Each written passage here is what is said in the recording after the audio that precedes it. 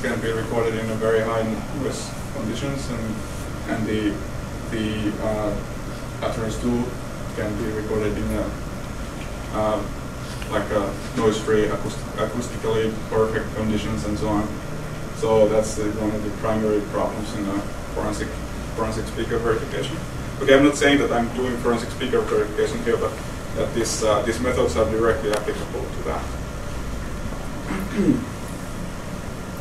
Okay, so then the problem setup is that so we are working towards the human-assisted speaker recognition HASR case of the current NIST speaker recognition evaluation, and we are given 15 difficult trials, and we have to give a decision for each of these trials whether they are the same person or not who is speaking in those. And okay, so going back to that, the forensic case, well, there might be some non-cooperative speakers, some speech disguise, for example. Here we assume that everybody is cooperating, and this is one of the main. Okay, so there's a case when you can assume that you are doing a speech disguise, and I will call that later. But in this case, everybody is cooperative. They can be recorded in over telephone or in an interview situation. Okay, so then misclassification costs are equal, and the target and no target probability ratios are also equal. So the classification error is a good proxy for equal error rate in this case. Otherwise, it's not. I mean, like if you have a very high imbalance, like in a normal speaker verification case, that is the fact. And there's much more imposter trials, there's non-target trials than the target trials. So then, of course, we cannot use classification error. Okay, so we go to a little bit literature review here, and the non-cooperative subjects was studied, and this was done in SRI in the US, and reported in 2016 Speaker USA. And so in this case, they want to study. I mean, so if you think about the non-cooperative case, you have two kinds of errors that you can induce to a system. You can try to imitate. If you are not part of the non-target trial, you can try to imitate a target. So that causes type 1 errors, and type 2 errors. Then you are trying to not be recognized. So you are the target trial, and you are not trying not to be recognized. So there were 32 speakers recorded in 4 different sessions, and there were more than 2 disguise cases. So in this study, they studied only the voice disguise, which means that you are trying not to be recognized. There were 25 listeners, and all the listening exercises were done in a controlled situation. And this is the difference to our case, where everybody has had chance to listen on their own. There are many listeners actually here in the room, so they can say how they have actually done listening. But in this trial and many other previous studies, they have set up a separate listening room and time, and you are listening at that time, and you play back the sound maybe only once, and so we did definitely differently in this case. So the 25 listeners, and they have to say for each trial whether it's true or false. I'm not sure. So they have a third case also. And so the sample 1, utterance 1, utterance 2 are played back continuously. Training segment. So they had a separate training segment and separate test segments.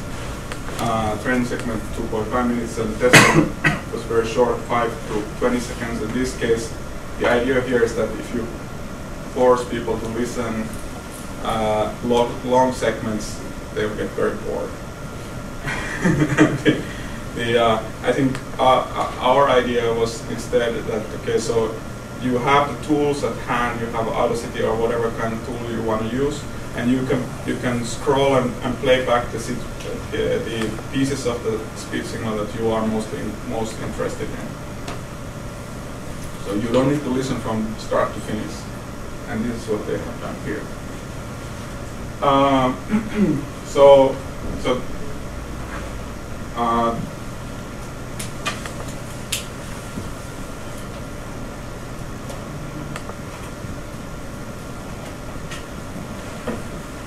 Okay.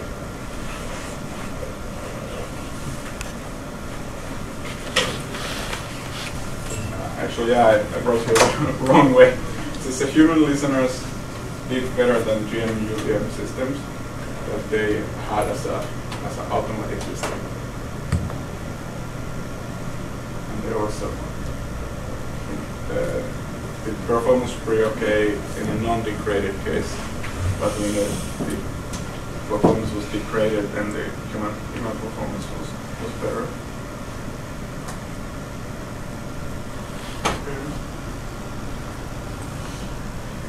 So in the language ID, in 2008, Speaker of the Status tried also, and this is also interesting, is trying to figure out whether human is better at language ID or machine, and they used the NIST LRI 05 corpus, and only 10-second subset. They turned out to be 2,421 trials, and compared to the previous one, there were much less trials. 38 listeners were recruited, and each had to listen average 63 samples.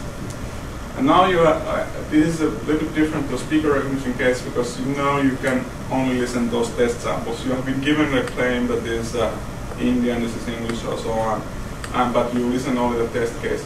And they have, so if you're sure that this is the language you are looking at, if the claim is correct, you don't need to do anything else, just listen to 10 seconds.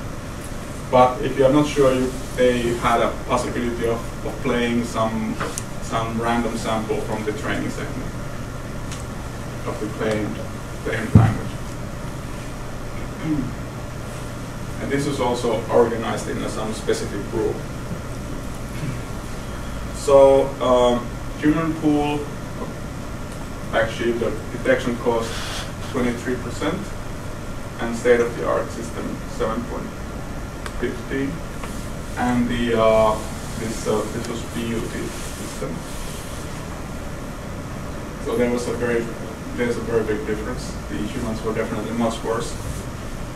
But how it was organized was that no human completed all the 2,000 trials, but there were only those 63 trials, so they have to pool everything together. And human performance varied, of course. So there are different humans have very good at detecting different languages. And and this probably has something to do with how much exposure you have to one of those languages. And this is actually, if you think about the speaker verification problem, doing a human speaker verification, you are very good at usually recognizing the person you know. So you have some exposure to that language. And this is exactly also in the language ID. If you have exposure to some language, then you're better at recognizing it. And this is the humans were the breakdown on different languages, and humans were definitely better recognizing English, but not all the other languages. PUT system was better at recognizing.